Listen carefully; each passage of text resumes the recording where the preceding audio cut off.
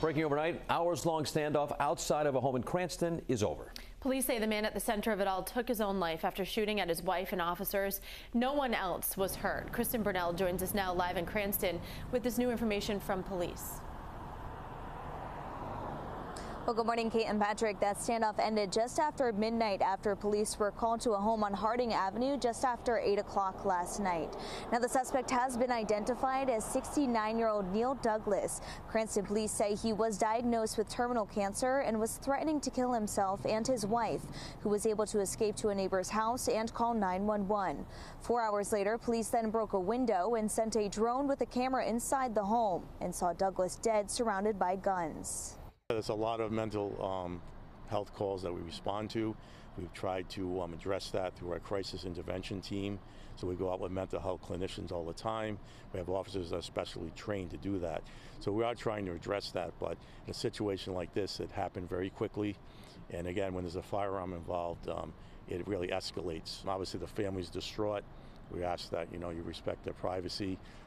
She is very fortunate, the wife, that she was able to escape unharmed tonight.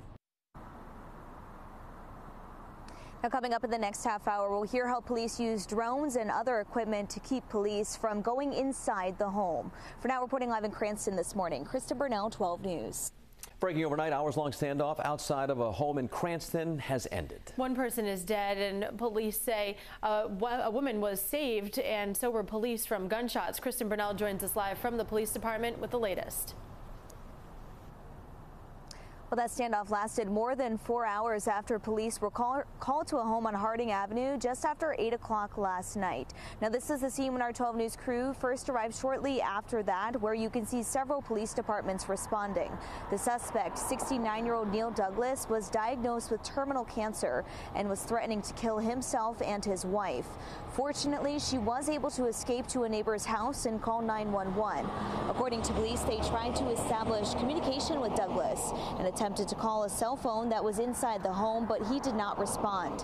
Police then broke a window and sent a drone with a camera and saw Douglas dead, surrounded by guns.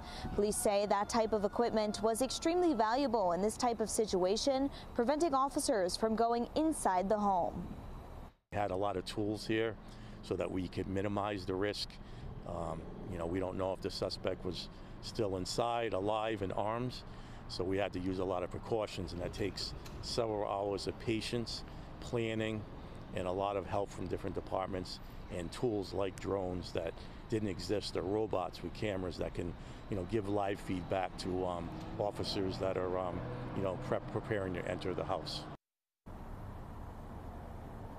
The standoff did end just after midnight, and luckily nobody else was hurt. Reporting live in Cranston this morning, Kristen Burnell, 12 News.